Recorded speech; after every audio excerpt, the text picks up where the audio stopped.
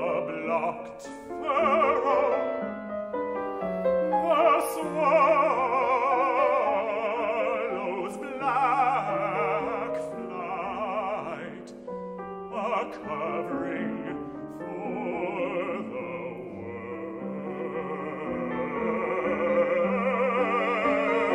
world. And now for me,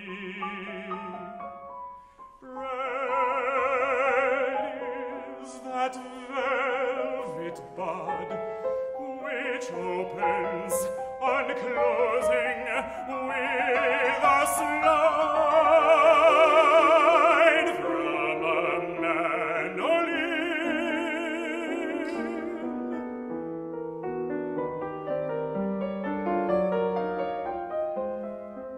Water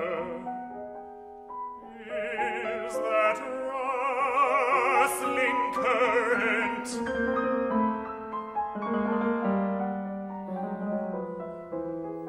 your deep breathing wine.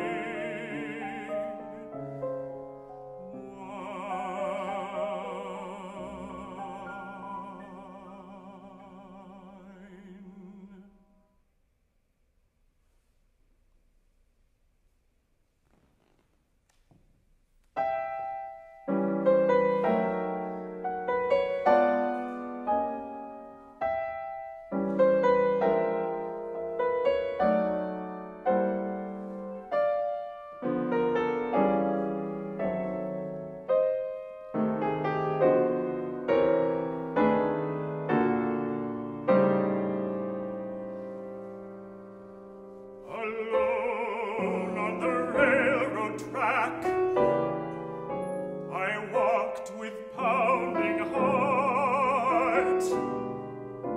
The ties were too close together, or maybe too far apart.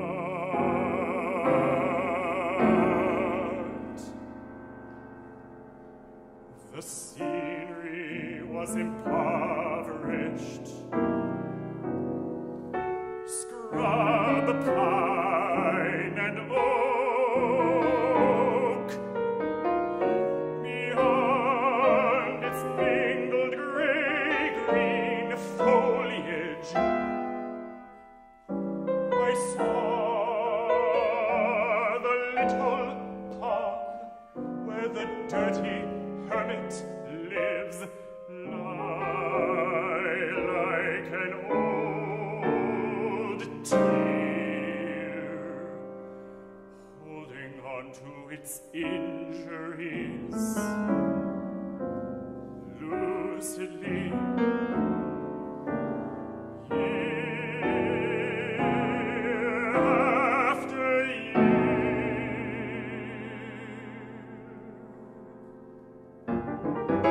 The hermit shot off his shotgun, and the tree by his cabin shook. Over the pond went a ripple. The pet hen went chook-chook.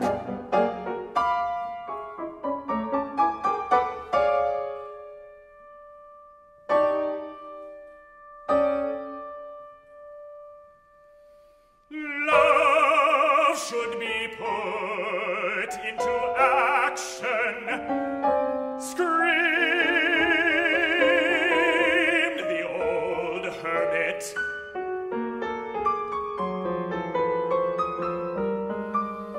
Across the pond an echo tried and tried to confirm it.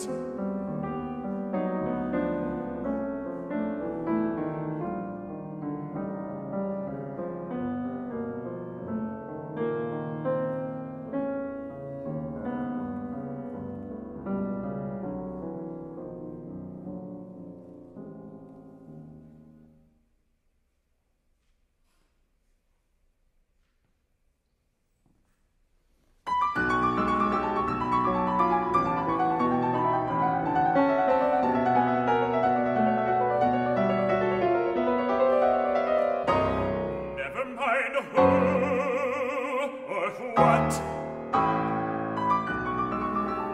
Let the dawn answer those questions as it may.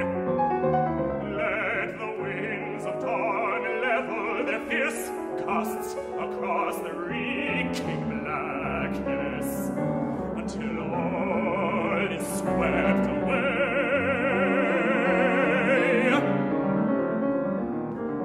In my dream, overlooking a plain of slaughtered bodies, locked and stripped of their bright armor,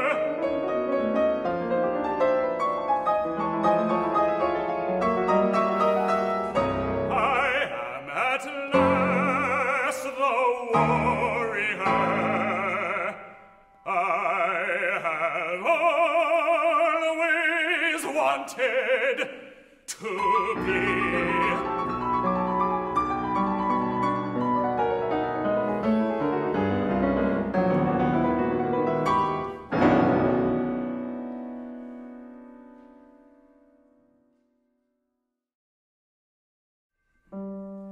Across the floor flits the mechanical toy, fit for a king of several centuries back. A little circus horse with real white hair. His eyes are glossy black. He bears a little dancer on his back. She stands upon her toes and turns, a slanting spray of artificial roses is stitched across her skirt and tinsel bodice. Above her head she poses another spray of artificial roses.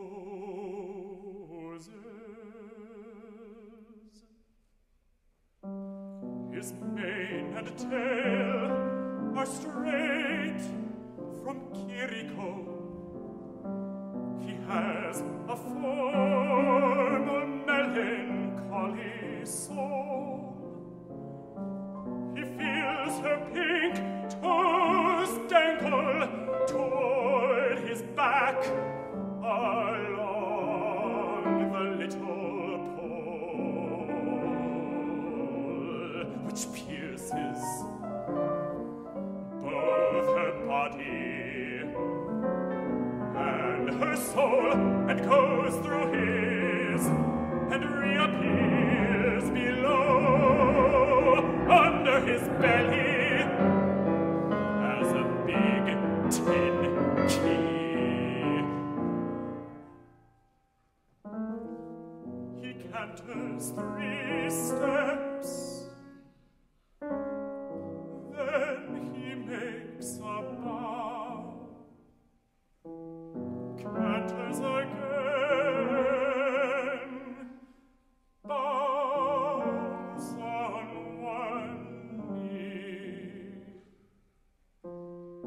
canters, then clicks and stops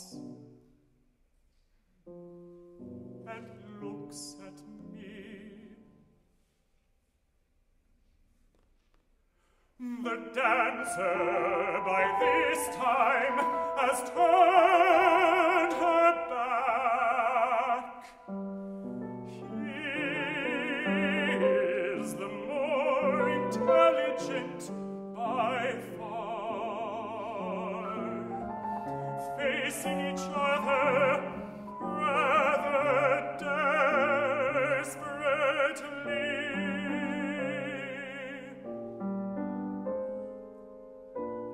His eye is like a star.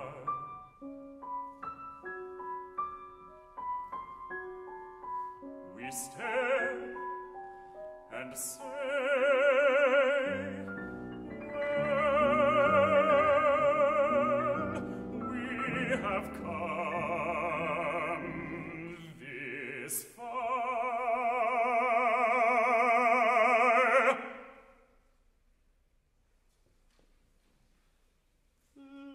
let him who may among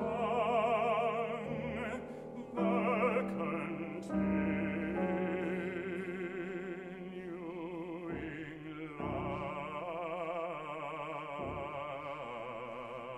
lines seek out that tortured constancy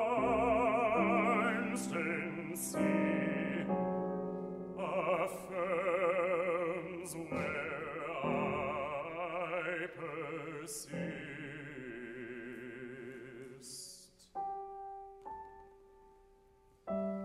Let me say, across cross purposes,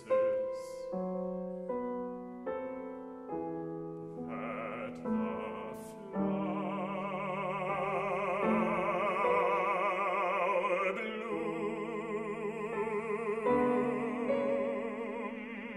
bloomed, struggling to assert itself simply under the conflicting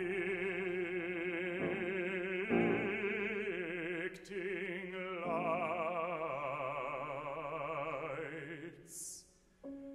You will believe me, a rose to the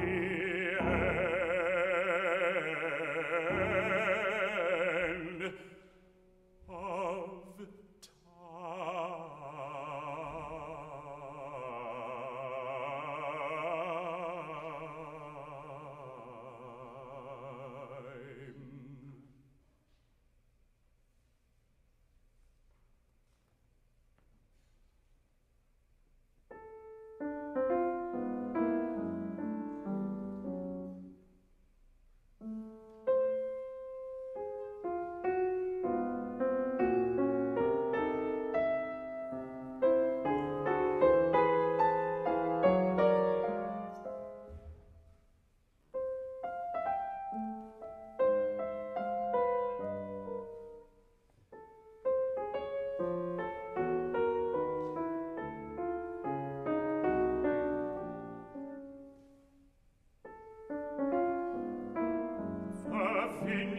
country,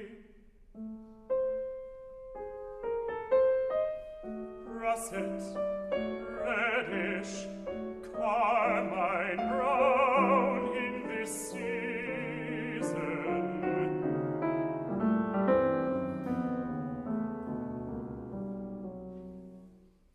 A blue outline of hills above a fertile valley. It's warm as long as the sun does not set. In the shade, cold returns.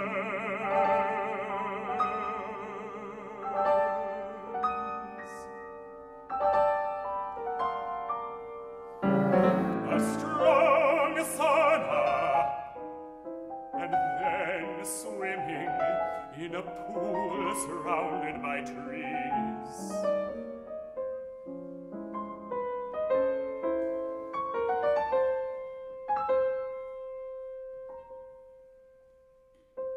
Dark redwoods, transparent, pale-leaved birches, in their delicate network, a sliver of the moon.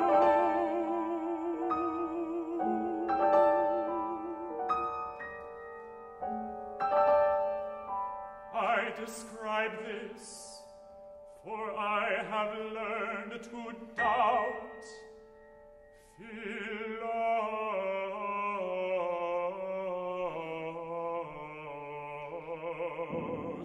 philosophy.